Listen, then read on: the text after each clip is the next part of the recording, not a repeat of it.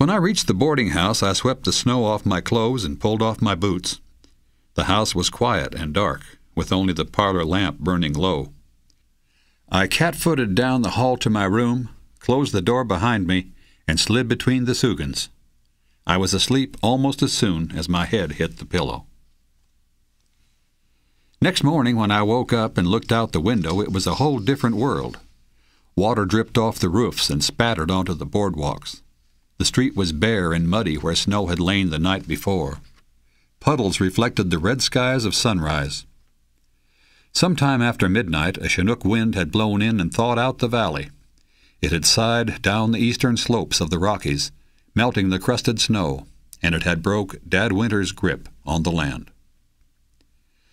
When I sat down at the boarding-house table that morning, there was conversation and laughter aplenty in the dining room.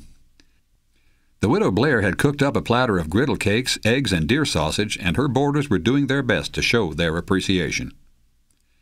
Bucky Peterson, printer's devil at the Dry Creek Democrat, was flirting with Miss Ames, the new schoolmarm, forking in grub all the while. Doc Taggart was recovering from a mild case of snow-blindness, and he looked like a nearsighted gopher as he squinted against the morning light and sipped his coffee. Old man Jackson had his napkin tied around his scrawny neck and was wolfing down griddle cakes. And Lucy McNabb, who clerked at the dry goods store, giggled like a schoolgirl at the jokes of Ben Feeney, expressman for the stage line. We sure were one big happy family that morning, and all because of a change in the weather. Ben Feeney grinned at me as I sat down next to Doc. "Look who's here, folks," he said. "It's Merlin Fanshaw, Deputy U.S. Marshal and Progress County's champion eater. If he didn't oversleep once in a while, we'd all starve." I considered taking offense, but Ben was just feeling frisky. Besides, he handed me the platter of griddle cakes as he made his remark, and I was too hungry at the moment to argue. "My stars, ain't that the truth," said Lucy. "I never seen anybody eat so much or show it so little. I swan you're thin as a rail, Merlin." Doc Taggart put down his coffee and squinted at me.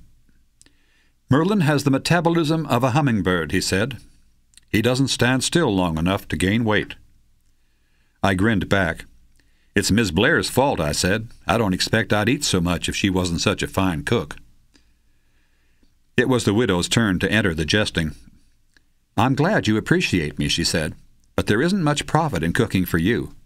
Perhaps I should raise my rates." I swallowed a mouthful of griddle cake. "You'd just drive me to bankruptcy," I told her.